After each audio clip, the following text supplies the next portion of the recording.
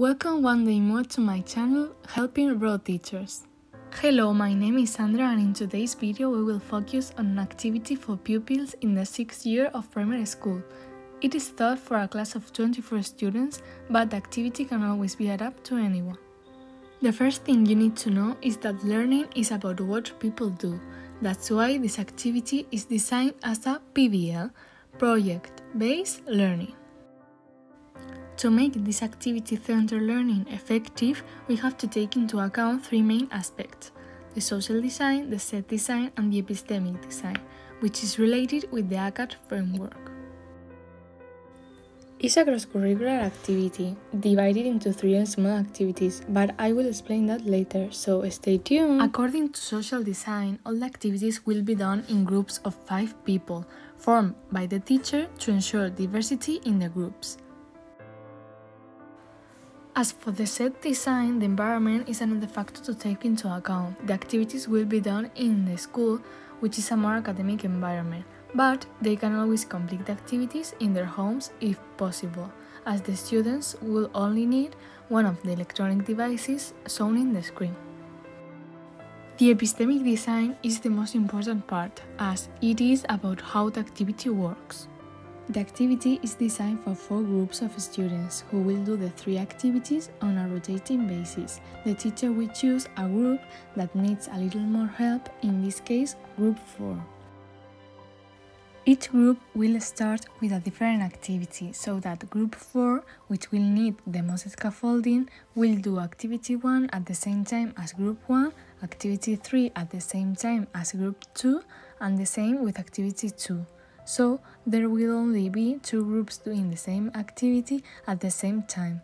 In this way, group 4 will always have a reference group to help each other. And what about the time? All the activities have a maximum of 5 and a minimum of 2 minutes to present the final results. There will be a total of 10 lessons. The first one will be the presentation of the activities, and then they will have 3 lessons for each activity, 2 of them to prepare it and the third one for the presentation. And what about if we want to do it from home? There will be no problem. Activity 2 and 3 are presented through a video, so the only thing we will need to change will be to record a video giving instruction for each activity, like this one could be. Do activity 1 also with a speaker off, and also we will need to have an email address available for each one of the students, because they will have to make the video by Zoom or Google Meet, as they won't be able to meet each other. Now I'm finally going to present the 3 activities, so if you are interested in watching the complete activity, click on the link of the description. I call the first activity Real Solutions. It relates English and science. Students will have to watch a video of their choice on YouTube about environmental problems, as you are seeing on the screen. They will have to make a summary about it, an opinion essay so that they reflect better on the main topic, and propose as a group some real solutions, explaining what climate change is and how it affects the Earth. They will make a real presentation to their classmates made with Genially. To access it, you will need to click on the email address I mentioned before. Once you have entered, you will see that you have several presentation templates to choose from. This is the final product of the presentation, but you have the whole activity in another video. This is my favorite activity because I think it's the most fun. It's about making a TV show about the level of geography and history in today's families.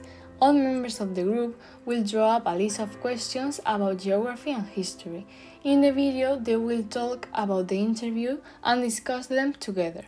They will present a small outline of the score of each family through Miro, like the one you are seeing on the screen. Miro has several model schemas already created, in which you will need to adapt them with the new information. For this, you will also need a Gmail account, and they will write the script of the program in a Google document. I remind you that you have all the activity in the link of the description.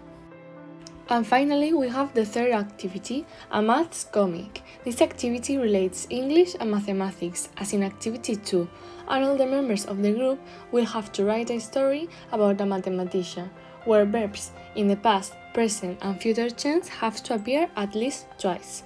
They will make a video in a comic way, with a storyboard or, in my case, with Bigstone. But let your students choose between those two tools. As the applications are not totally free, they will have to capture the images, create and edit the video with the sequence of images themselves, saying the script with their voiceover, and writing the script using Google Documents. The videos in Activity 2 and 3 can be edited by an application with which the students are familiar, as long as they inform the teacher beforehand to see if they are reliable. Once you have seen all the activities, I would like to say that I have done them by myself and they are thought for a group. That's why some changes appear, like that you can only hear my voice or that there is only one family interviewed in Activity 2. I hope you are following the video well so far, so let's continue. As a professional, I know that there are certain ethical issues to be taken into account when considering the design of the activities, such as the risk that working in a team can lead to social problems, the non-traditional way of assessment that may upset some parents, and the fact that some pupils may have difficulties in getting an electronic device. There are also certain issues regarding the tools we use in these activities. For all the tools that you are seeing on the screen, I have developed from a professional angle a simpler rubric from the one of Task 5 to check accessibility, social presence, and privacy in each of the tools, as there are the three of the most important things for me. Most applications require an email address, so it will be a good idea to create one for students for professional use only. But I consider that the added value of using these tools is more important than the few problems that can give you.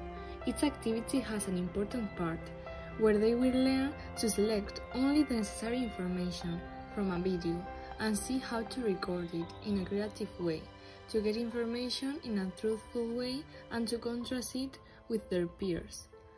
As all groups will do the three activities, they will rapidly develop the capacity of adapting to a new context. In addition, most of the applications have instructions within them, so they will also have developed the coordination of conscious and voluntary activities that are located in the frontal lobe. These qualities are also included in the LOMCE, which is the current decree in which all the competencies that a pupil must acquire during primary education appears, and I have taken it into account when preparing the task. Therefore, I will leave you in the complementary document of the description this table with the competencies that are developed in total in all the activities. And after all this information, how do we evaluate these activities? All the activities will be assessed by a rubric. Activities 2 and 3 will have the same rubric because they are both in video format, but Activity 1 will have a different assessment. On the one hand, the rubric of Activity 1 will take into account fluency and pronunciation when speaking, the content of the presentation, the work group, and creativity and originality. On the other hand, the rubric of Activities 2 and 3 will take into account content, work group, creativity and originality, and language skills. I also wanted to highlight how these activities are helping our children PLE, Personal Learning Environment. Personal learning environments are systems that help learners above all to take control and manage their own learning. They collect a set of resources and tools with which we learn, exchange, or share information. That is why, through these three activities, the student will learn that his or her PLE can be broader than he or she thought. At this stage of primary school, their PLE is developing, and that is when we have to provide new tools to broaden the horizons of a student's learning, increasing their creativity and self-confidence by knowing and controlling tools outside their comfort zone. This is my PLE. As you can see, here are many websites, tools and applications, but I am only going to talk about 5 of them, which are the most important for me. First of all, we have Hour of Code, which is about programming and creating new activities for pupils for all ages. Then we have Canva and Genially. These two tools are very important because I have discovered them during this course. Canva is also most important than generally because it provides you more material for your presentations. Then we have Blogger, which is the most important tool during this course. I have published there with my classmates all the works and projects. And finally, we have Anchor, which is an application for your mobile phone that provides you tools for create your own podcast.